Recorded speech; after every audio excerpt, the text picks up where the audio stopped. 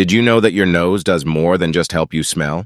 It's a complex gateway to your respiratory system and plays a crucial role in keeping you healthy. But how? Today, we're diving deep into the mysteries of the nasal cavity. Welcome to our channel. If you're new here, make sure to hit that subscribe button and ring the bell to stay updated with our fascinating science and health videos. And if you find this video intriguing, give it a thumbs up and share it with your friends. Let's start with a simple question. Have you ever wondered what happens to the air you breathe in through your nose? Well, it doesn't just go straight to your lungs. The journey of air through your nasal cavity is an intricate process designed to filter, warm, and humidify the air before it reaches your lungs. The nasal cavity is a fascinating structure located within the nose, extending from the nostrils all the way to the pharynx. But it's not just an empty passage. This cavity is divided into several regions, each with its own specific function. Let's break it down. The very first part of the nasal cavity is the vestibule. This is the area just inside the nostrils, and it's lined with skin and tiny hairs called vibrissae.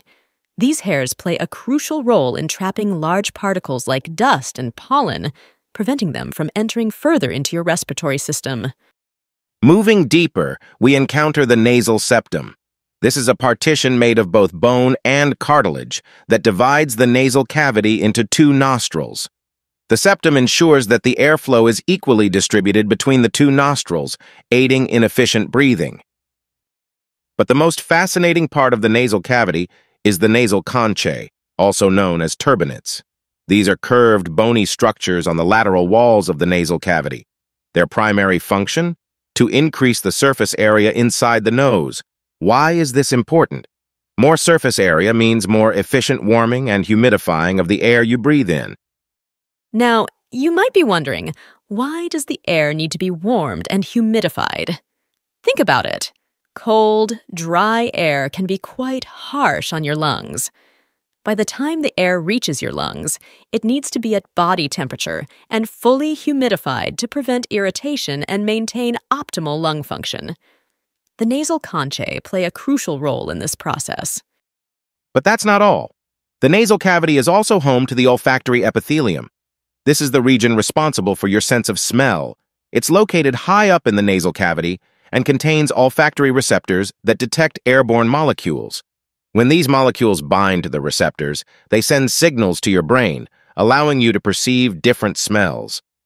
So next time you catch a whiff of freshly baked cookies or blooming flowers, remember that it's all thanks to the tiny receptors in your nasal cavity working in harmony with your brain. The nasal cavity doesn't just stop at smelling and filtering air. It also has a drainage function. The paranasal sinuses, which are air-filled spaces in the bones around the nasal cavity, produce mucus that drains into the nasal cavity. This mucus traps smaller particles and pathogens, keeping them from reaching the lungs. Additionally, the nasolacrimal ducts, which drain tears from your eyes, also empty into the nasal cavity. Ever wondered why your nose runs when you cry? Now you know. Let's talk a bit more about the paranasal sinuses. There are 4 pairs of these sinuses: frontal, ethmoidal, sphenoidal, and maxillary. Each pair is located in different bones of the skull and serves to lighten the weight of the skull, produce mucus, and enhance the resonance of your voice. That's right, your nasal cavity even plays a role in how you sound. But like any part of the body, the nasal cavity can sometimes face issues. Common conditions include rhinitis, which is the inflammation of the nasal mucosa, often caused by allergies or infections. Sinusitis, on the other hand, is the inflammation of the paranasal sinuses, leading to congestion, pain, and sometimes infection. Then there's the deviated septum, a condition where the nasal septum is displaced, making one nasal passage smaller than the other. This can lead to breathing difficulties and may require surgical correction. But fear not, many of these conditions are treatable with modern medicine.